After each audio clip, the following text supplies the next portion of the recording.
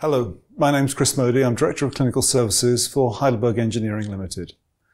With the introduction of OCTA for the spectralis, we need to develop a new anatomic and physiological knowledge base, as well as new terminology to describe the changes that we're observing in these new scans. Therefore, a good starting point would be to reference the histology, to develop our understanding for the technical requirements of an OCTA imaging device if we are accurately to record retinal capillary flow. It is important to remember that OCTA is only an approximation of what we see in histology, and histology cannot hope to replicate the subtleties of normal clinical anatomy and physiology. But it nonetheless makes a sensible starting point for our understanding of this new technology. The retina has one of the highest metabolic demands in terms of oxygen requirement, nutrition and elimination of waste materials of any neural tissue. The normal solution to this problem is to increase blood supply by increasing diameter or density of blood vessels. In the eye, there is a problem. Visual performance must be retained, so the normal anatomic and physiological solution does not work. Therefore, the retina has a highly adapted blood supply. Evidence of this can be seen in a multicolor image. The retinal arterioles appear as large vessels which are pale in color, denoting they contain oxygenated blood. The retinal venules are larger still in diameter and have a darker color, indicating the presence of deoxygenated blood.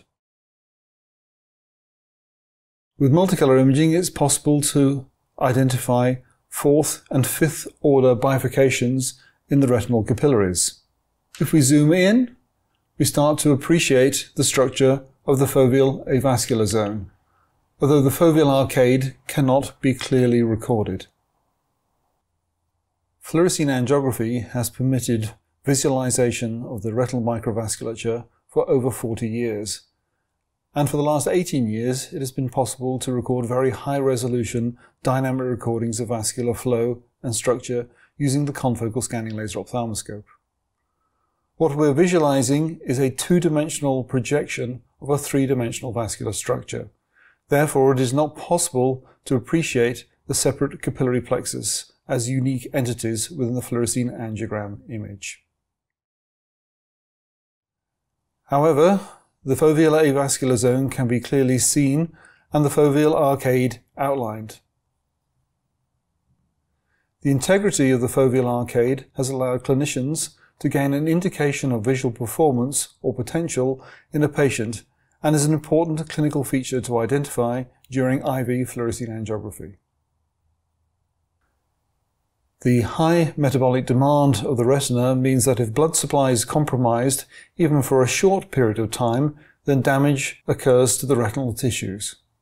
This can be seen in a retinal arterial occlusion in this slide, where we can see inner retinal edema on the multicolor image, an infarcted macula on the fluorescein image, and increased reflectivity of the inner retina corresponding to inner retinal edema and ischemia on the OCT scan.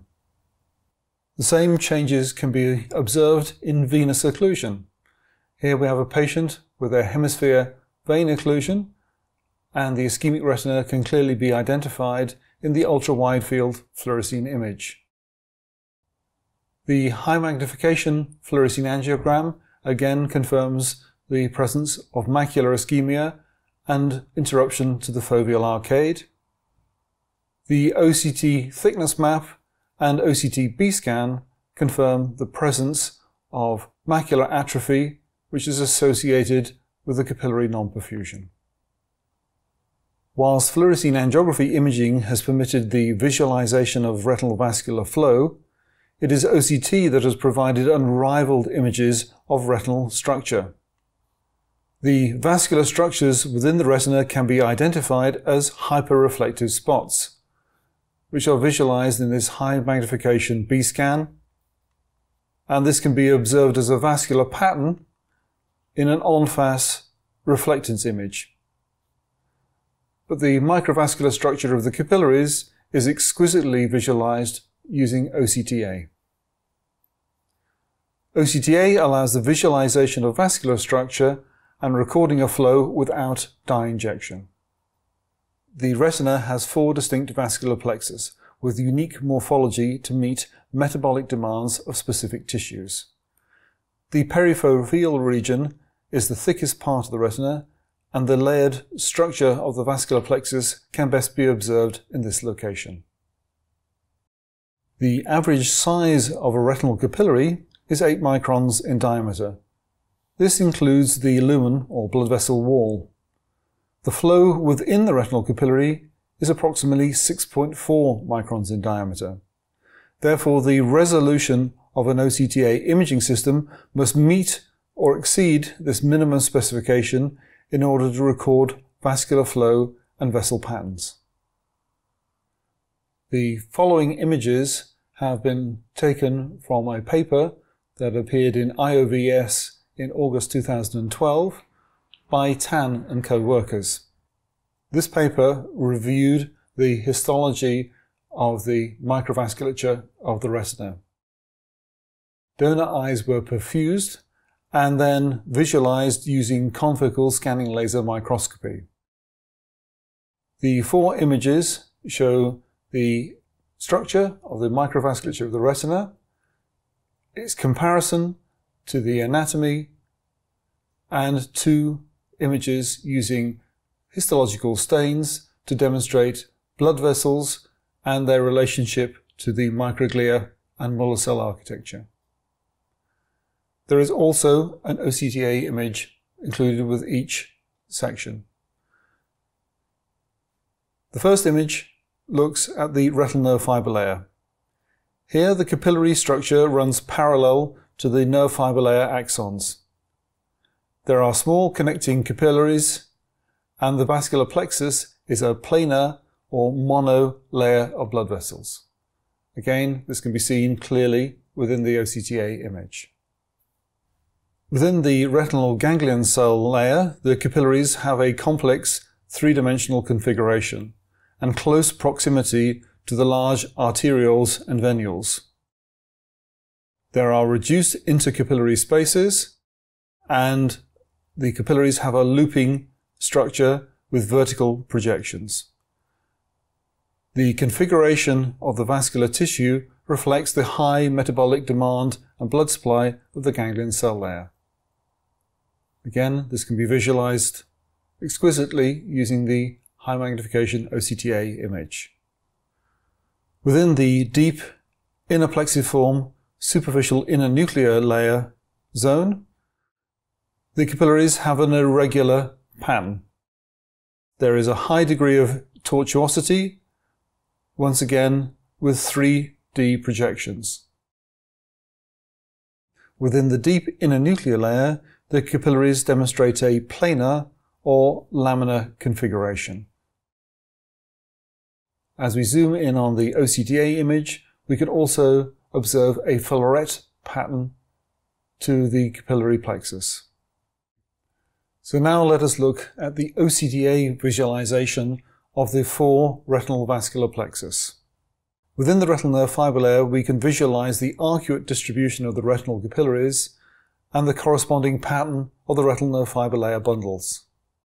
Within the ganglion cell layer, the arterioles and venules are clearly visible, and the tightly arranged capillaries have a close proximity to these major vessels.